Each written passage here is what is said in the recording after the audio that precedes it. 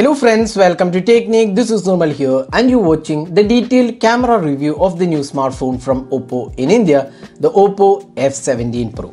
The new Oppo F17 Pro comes with a quad camera setup with 48 megapixel primary camera and a dual selfie camera. So let's dive deep into the camera to see how it performs for the price segment. So if this is your first time on this channel, do hit that red subscribe button and also hit the bell icon to get notified of all the videos we publish.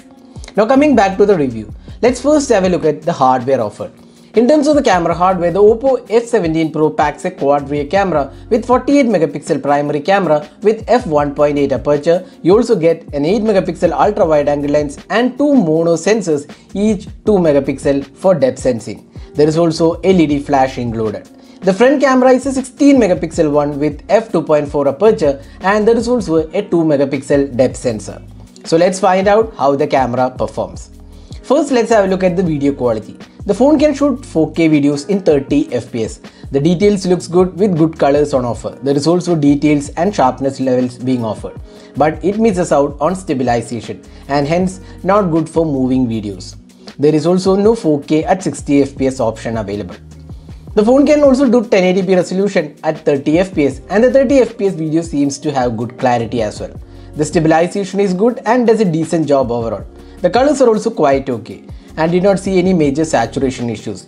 The lack of 1080p at 60 FPS is another feature which is missing. Overall, the video quality is good but there is still room for improvement with details and sharpness levels.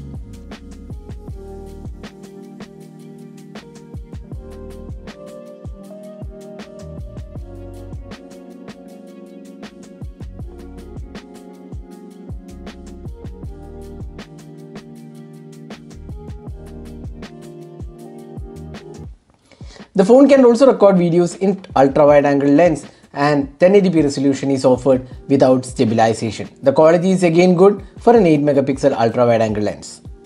The phone can also record slow motion videos in 1080p resolution and it looks quite good in terms of the overall clarity.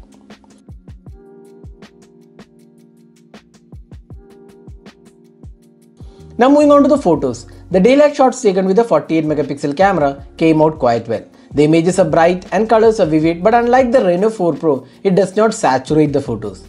The sharpness levels and details are also good on the photos, which is evident when you zoom in.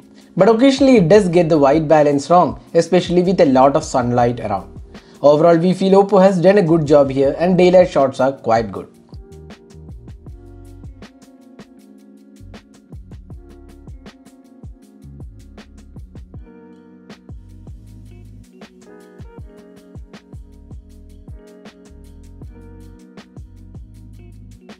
The 8 megapixel ultra wide angle shots came out pretty good. This is definitely a surprise, especially for the fact that 8 megapixel maintained the same color accuracy as the primary sensor even though the sharpness levels was less, which is quite obvious. The ultra wide angle shots are really usable ones. The close-up shots taken with the camera was good and it has good details and sharpness levels too. Once again, the colors are good and does not saturate, but the phone misses out on the macro sensor as it provides dual depth sensors. Now moving on to the portrait shots, we felt that the portraits were slightly disappointing as the skin tones were not really accurate and it has the tendency to whiten the skins. The sharpness levels are good and so is the edge detection with dual cameras. Oppo can do a bit more fine tuning in terms of the portraits. Next, moving on to the low light captures. With f1.8 aperture, the phone can take some good images in low light but with artificial indoor lights. The colors are good, there is good amount of details and sharpness levels are also quite okay. But when light drops further, in extreme low light conditions, you can clearly see higher noise levels, but again the details are pretty good. There is also night mode on offer. Turning on makes the images more details and gets better. So in extreme low light, it is always better to go with the night mode, but you should make sure that you keep the phone stable while taking extreme low light captures.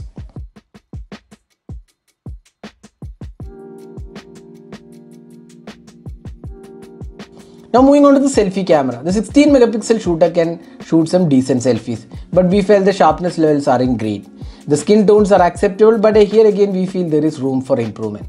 The dynamic range is quite okay. We turned off the beauty mode since we like selfies without the beauty. Also, selfies are more of a personal choice, so you can judge based on the clarity.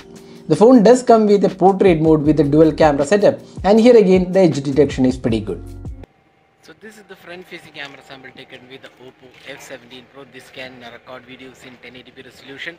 So you can judge yourself how good the clarity of the video is and also the audio output from the front camera on the Oppo F17 Pro. So this is the super stable mode for the front-facing camera on the Oppo F17 Pro. So you can judge yourself how good the quality of the video is, or the stabilization, and also the audio output from the front camera. So summing up, how good is the Oppo F17 Pro performance in terms of the camera? With the Oppo F17 Pro, Oppo delivers a good camera experience with daylight shots, close-up shots, good ultra-wide-angle shots, and definitely a good low-light experience. While there are a few areas which needs improvements like the portraits and selfies, overall we feel most people will definitely like the experience of the Oppo F17 Pro with 6 AI cameras. So what do you guys think about the camera on the Oppo F17 Pro? Do share in your thoughts in the comment section. This is Nirmal signing off with a camera review of the Oppo F17 Pro. Thanks for watching. Hope to see you in our next video. Have a great day.